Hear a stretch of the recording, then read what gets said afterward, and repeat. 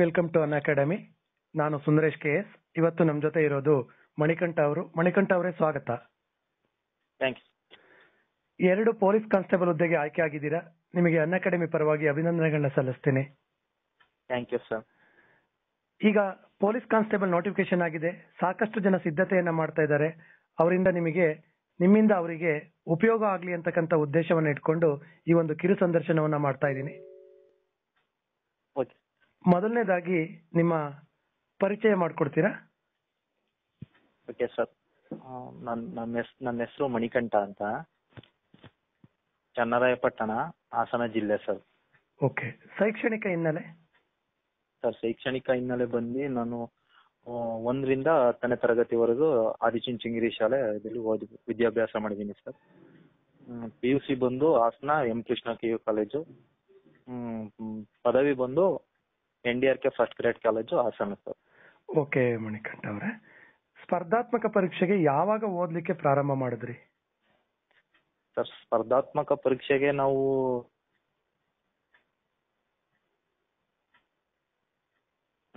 Degree ಮುಗ್ದಿ 2016 ಅಲ್ಲಿ degree ಮುಗ್ದಿತ್ತು.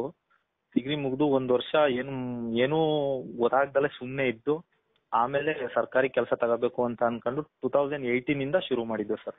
ನೀವು ಪದವಿ ಯಾವುದು? ಪದವಿ BCom ಸರ್. ಓಕೆ. ಪದವಿ ಹಂತದಲ್ಲಿ ನೀವು ಸ್ಪರ್ಧಾತ್ಮಕ ಪರೀಕ್ಷೆಗೆ ಓದ್ಲಿಕ್ಕೆ ಪ್ರಾರಂಭ ಮಾಡಿರ್ಲಿಲ್ಲ? ಇಲ್ಲ ಸರ್, ಅವಾಗ ಕಾಂಪಿಟೇಟಿವ್ ಎಕ್ಸಾಮ್ ಬಗ್ಗೆ ನಮಗೆ ಮಾಹಿತಿ ಇರ್ಲಿಲ್ಲ ಸರ್. ಹೇಗೆ ಸ್ಟಾರ್ಟ್ ಆಯ್ತು ನಿಮ್ ಜರ್ನಿ ಸ್ಪರ್ಧಾತ್ಮಕ ಪರೀಕ್ಷೆ? ಸರ್, ಸ್ಪರ್ಧಾತ್ಮಕ ಪರೀಕ್ಷೆಗೆ ಪ್ರಿಪೇರ್ ಆಗಿದ್ದು ನಾನು 2018 ಫೆಬ್ರವರಿಲಿ ಸರ್. ಪ್ರಿಪೇರ್ ಆಗ್ಬೇಕು ಅಂತ ಅನ್ಕೊಂಡೆ. ಹೇಳಿ. ಪ್ರಿಪೇರ್ ಆಗ್ಬೇಕು ಅಂತ ಅನ್ಕೊಂಡು ಫೆಬ್ರವರಿಲಿ ಎಲ್ಲ ಮೆಟೀರಿಯಲ್ ಎಲ್ಲ ಕಲೆಕ್ಟ್ ಮಾಡ್ಕೊಂಡು ಮಾರ್ಚ್ ಇಂದ ಟೈಮ್ ಟೇಬಲ್ ಹಾಕೊಂಡು ಓದಕ್ಕೆ ಶುರು ಮಾಡ್ಕೊಂಡೆ ಸರ್. ಅವಾಗ ಯಾವ್ದು ನೋಟಿಫಿಕೇಶನ್ ಏನ್ ಆಗಿರ್ಲಿಲ್ಲ. ನೋಟಿಫಿಕೇಶನ್ ಆದಾಗ ಪ್ರಿಪೇರ್ ಆಗೋದ್ ಬೇಡ, ಅದಕ್ಕಿಂತ ಮುಂಚೆನೆ ಪ್ರಿಪೇರ್ ಆಗೋಣ. ಅವಾಗ ಪ್ರಿಪೇರ್ ಆದ್ರೆ ನೋಟಿಫಿಕೇಶನ್ ಆದಾಗ ನಮ್ಗೆ ಈಸಿ ಆಗುತ್ತೆ ಅಂತ ಒಂದ್ 5 months ಟಾರ್ಗೆಟ್ ಇಟ್ಕೊಂಡು ಪ್ರಿಪೇರ್ ಆಗಕ್ ಶುರು ಮಾಡಿದೆ ಸರ್. ಹೇಳಿ ಸರ್. ಹೇಳಿ ಸರ್. ಯಾವ್ಯಾವ ಹುದ್ದೆಗೆ ಆಯ್ಕೆ ಆದ್ರಿ? ಸರ್, ಅದು 2018 ಅಲ್ಲಿ ಬೆಂಗಳೂರು CARಗೆ ಎಕ್ಸಾಮ್ ಕಮೆನ್ಸ್ ಆದಾಗ ಎಕ್ಸಾಮ್ ಬರ್ದೆ ಸರ್. ಅದ್ರಲ್ಲಿ ನಾನು ಆಯ್ಕೆ ಆಗಿದ್ದೀನಿ ಸರ್. ಅದ್ರಲ್ಲಿ ಎಷ್ಟು ಮಾರ್ಕ್ಸ್ ತಗೊಂಡ್ರಿ ಸರ್? ಅದ್ರಲ್ಲಿ 73.75 ತಗೊಂಡಿದ್ದೆ ಸರ್. ನಾನು ಅದರಲ್ಲಿ 100 ಕ್ವಶನ್ಗೆ 95 ಕ್ವಶನ್ ಅಟೆಂಡ್ ಮಾಡಿದ್ದೆ ಸರ್. 95 ಕ್ವಶನ್ ಅಲ್ಲಿ ಎಲ್ಲ ನೆಗೆಟಿವ್ ಎಲ್ಲ ಕಳೆದು 73.75 ಬಂದಿತ್ತು ಸರ್. ಓಕೆ. 55ನೇ ರ್ಯಾಂಕ್ ಅಲ್ಲಿ ಇದ್ದೆ ಸರ್. 55ನೇ ರ್ಯಾಂಕ್. ಸರ್. ಓಕೆ. ಇತ್ತೀಚೆಗೆ Bengaluru city police constable selection list ಬಿಟ್ರು. ಹೌದು ಸರ್. ಅದ್ರಲ್ಲಿ ನೀವು ಆಯ್ಕೆ ಆಗಿದ್ದೀರಾ. ಎಷ್ಟನೇ ರ್ಯಾಂಕು, ಎಷ್ಟು ಮಾರ್ಕ್ಸ್ ತಗೊಂಡ್ರಿ? ಸರ್, ಅದ್ರಲ್ಲೂ ನಾನು ಸಿವಿಲ್ ಸರ್. ಅದು ನಾಗರಿಕ ಪೊಲೀಸ್ ಕಾನ್ಸ್ಟೇಬಲ್ ಸಿವಿಲ್. ಅದರಲ್ಲಿ ನಾನು 10ನೇ ರ್ಯಾಂಕ್ ಪಡ್ಕೊಂಡೆ ಸರ್. ಅದರಲ್ಲಿ 77.75 ಮಾರ್ಕ್ಸ್ ತಗೊಂಡಿದ್ದೆ ಸರ್. ಎಷ್ಟು ಕ್ವಶನ್ ಅಟೆಂಡ್ ಮಾಡಿದ್ರಿ? ಸರ್, ಅದ್ರಲ್ಲಿ 93 ಕ್ವಶನ್ ಅಟೆಂಡ್ ಮಾಡಿದ್ದೆ ಸರ್ ಅದ್ರಲ್ಲಿ ನಾನು. ಓಕೆ. ಯಾಕೆ ಕೇಳ್ತಾ ಇದ್ದೀನಿ ಅಂತ ಹೇಳಿದ್ರೆ, ಪೊಲೀಸ್ ಕಾನ್ಸ್ಟೇಬಲ್ ಎಕ್ಸಾಮ್ ಅಲ್ಲಿ DR ಮತ್ತೆ ಸಿವಿಲ್ ಪೊಲೀಸ್ ಕಾನ್ಸ್ಟೇಬಲ್ ಎಕ್ಸಾಮ್ ಅಲ್ಲಿ ನೆಗೆಟಿವ್ ಇರುತ್ತೆ. ಹೌದು ಸರ್. ಸ್ಪರ್ಧಾತ್ಮಕ ಪರೀಕ್ಷೆಯನ್ನ ಬರೆಯುವಂತವರಿಗೆ ಪ್ರಾರಂಭದಲ್ಲಿ ಎಷ್ಟು ಕ್ವಶನ್ ಅಟೆಂಡ್ ಮಾಡಬೇಕು, ಎಷ್ಟು ಕ್ವಶನ್ ಬಿಡಬೇಕು ಅಂತ ಒಂದು ಗೊಂದಲ ಇರುತ್ತೆ. ಅದಕ್ಕೋಸ್ಕರ ನೀವು ಎಷ್ಟು ಕ್ವಶನ್ ಅಟೆಂಡ್ ಮಾಡಿದ್ರಿ ಅಂತ ಕೇಳಿದೆ. ಹೌದು ಸರ್. ಅದು ನೆಗೆಟಿವ್ ಇದ್ದಾಗ ನಾವು ಸರಿಯಾಗಿರೋದ್ರಲ್ಲಿ 0.25 ಕಟ್ಟಾಗೋ ಚಾನ್ಸಸ್ ಇರುತ್ತೆ.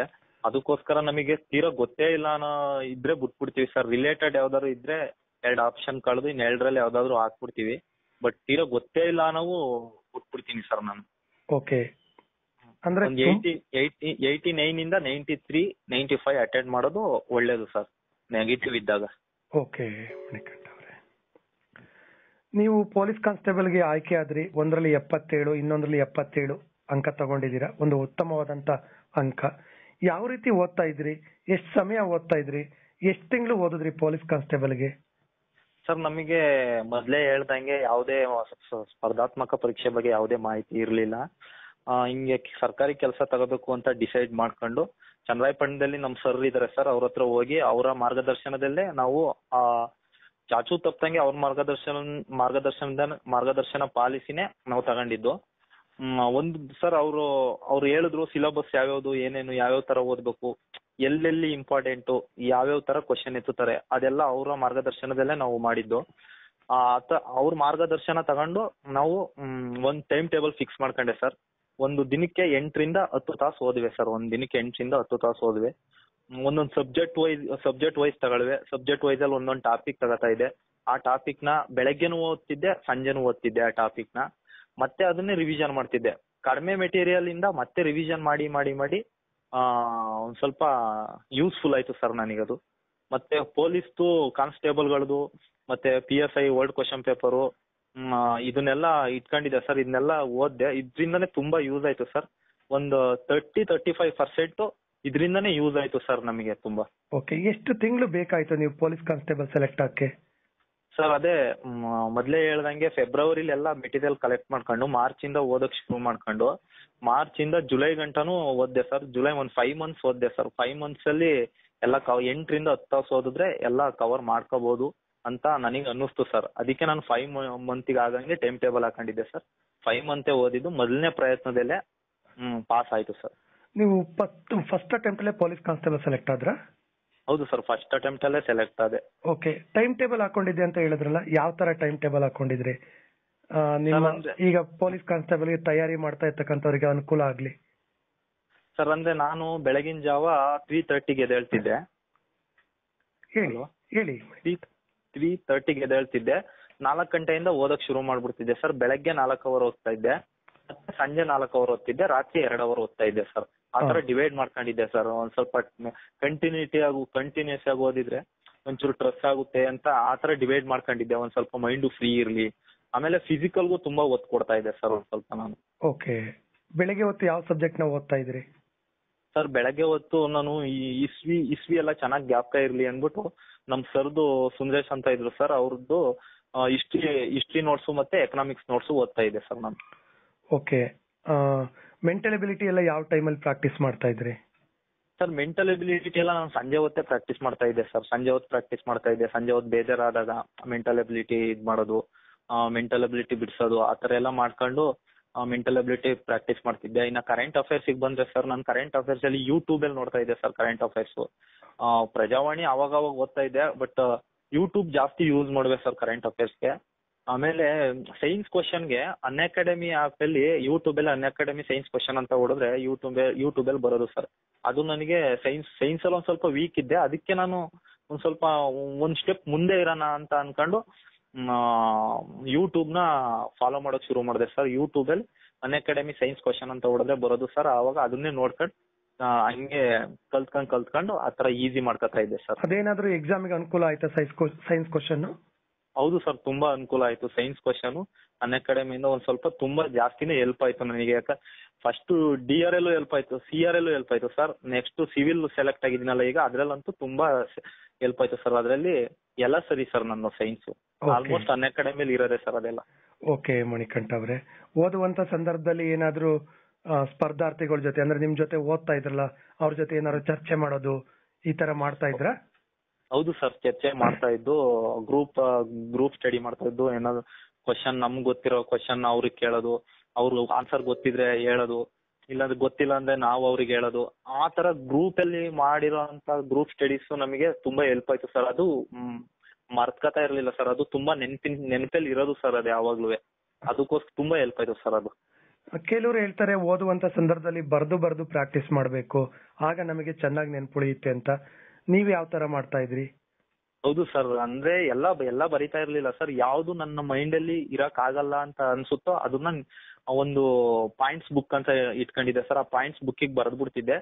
ಆಮೇಲೆ ಯಾವಾಗಾದ್ರೂ ಫ್ರೀ ಟೈಮ್ ಇರ್ತಿದ್ನಲ್ಲ, ಫ್ರೀ ಟೈಮ್ ಅಲ್ಲಿ ಮೊಬೈಲ್ ಅಲ್ಲಿ ಫೋಟೋ ತೆಗೆದು ಇಟ್ಕೊಂಡು ಓದ್ಕೊತಾ ಇದ್ದೆ. ಎಲ್ಲರೂ ಹೊರಗಡೆ ಹೋದಾಗ, ಇಲ್ಲ ಬಸ್ಸಲ್ಲಿ ಎಲ್ಲಾರು ಟ್ರಾವೆಲ್ ಮಾಡ್ತಿದ್ದಾಗ ಅದನ್ನ ಓದ್ಕೊತಾ ಇದ್ದೆ. ಇಲ್ಲಾಂದ್ರೆ ಮನೇಲೇ ಇದ್ರೆ ಅದೇ ನೋಟ್ ಬುಕ್ ನ ಓದ್ತಾ ಇದ್ದೆ ಸರ್. ಎಲ್ಲ ಬರ್ಕೊತಾ ಇರ್ಲಿಲ್ಲ. ಯಾವ್ದು ನನಗೆ ಮೈಂಡ್ ಅಲ್ಲಿ ಇಟ್ಕೊಳಕ್ ಆಗಲ್ಲ ಅಂತ ಇರುತ್ತೋ ಅದನ್ನ ಮಾತ್ರ ಬರ್ಕೊತಾ ಇದ್ದೆ ಸರ್ ನಾನು. ಓಕೆ, ಅಂದ್ರೆ ಕೀ ಪಾಯಿಂಟ್ಸ್ ಕೊನೆ ಎಕ್ಸಾಮ್ ಟೈಮ್ ಅಲ್ಲಿ ನೋಡ್ಕೊಂಡು ಹೋಗೋದು.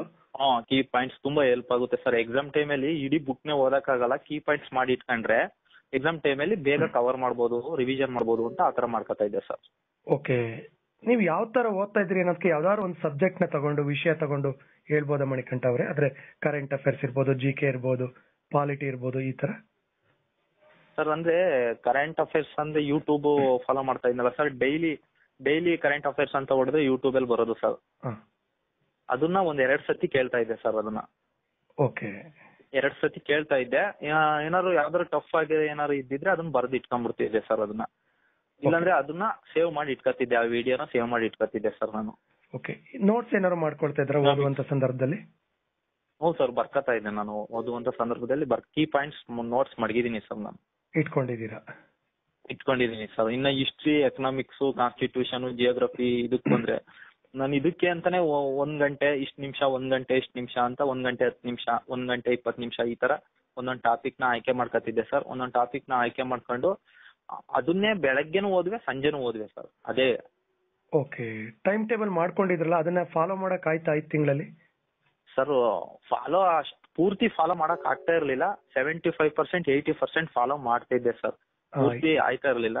ಅಂದ್ರೆ 100% ಅಂತ ಕುತ್ಕೊಂಡ್ರೆ ಒಂದು 80% ಫಾಲೋ ಮಾಡ್ತಾ ಇದ್ದೆ ಸರ್ ನಾನು.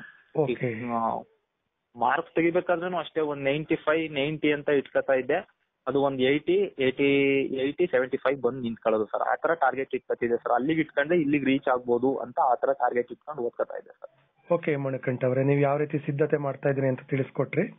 ಸಿದ್ಧತೆನೆಲ್ಲ ಮಾಡ್ಕೊಂಡಿರ್ತೀವಿ, ಎಕ್ಸಾಮ್ ಹಾಲಿಗೆ ಹೋಗ್ಬೇಕು, ಎಕ್ಸಾಮ್ ಬರೀಬೇಕು.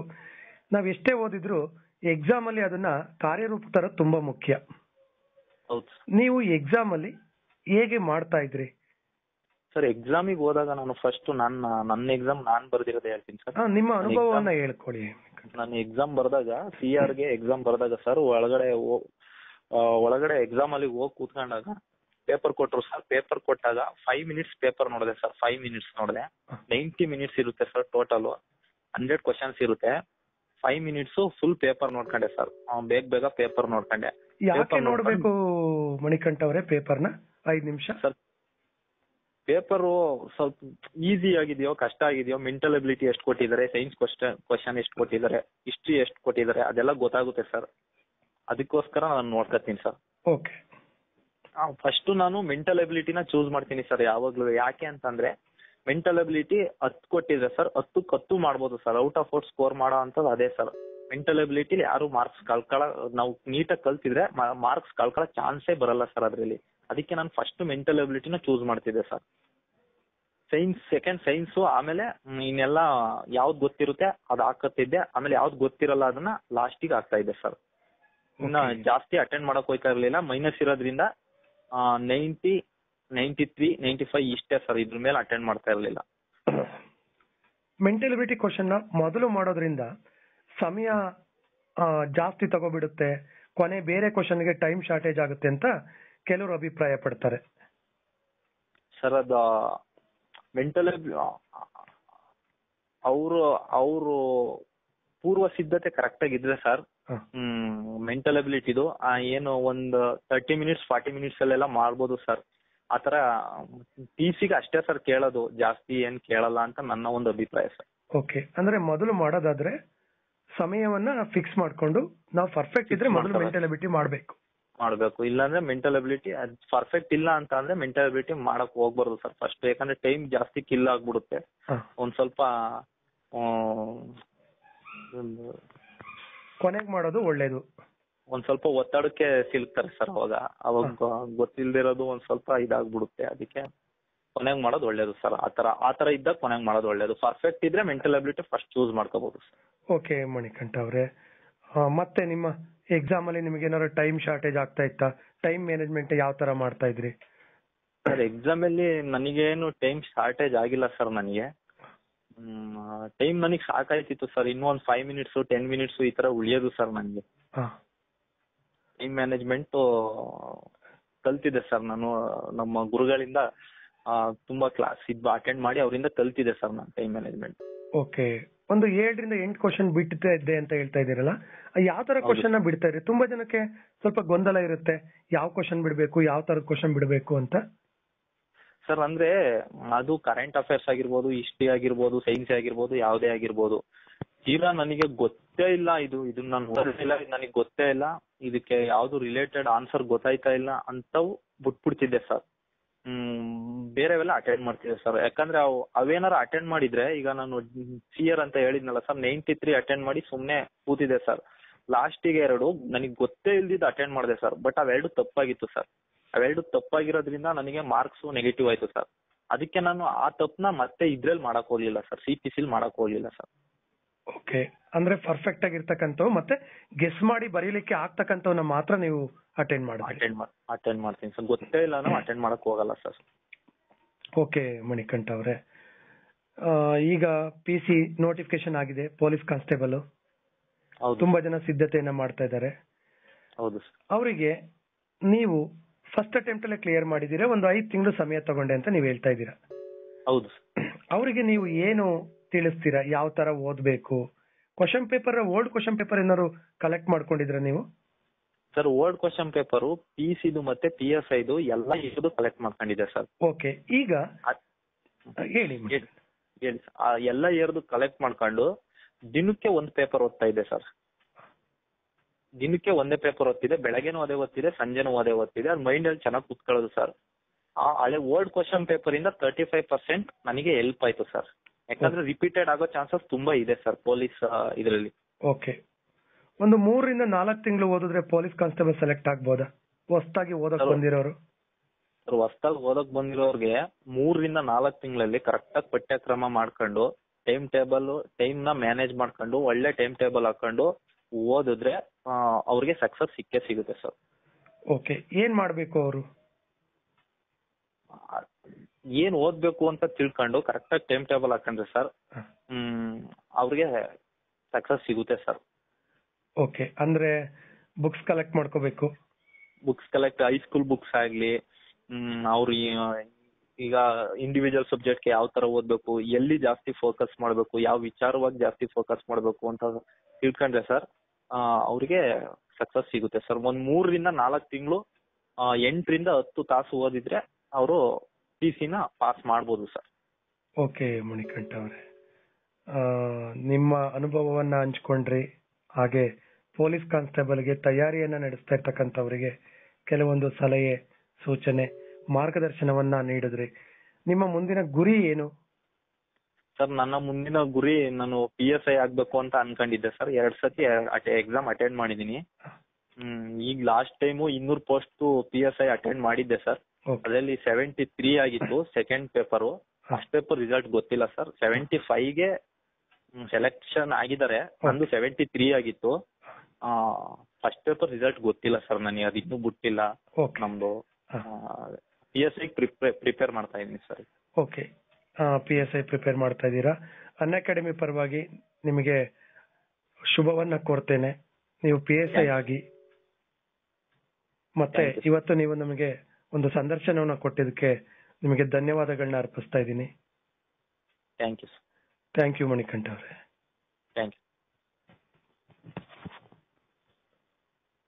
Unacademy.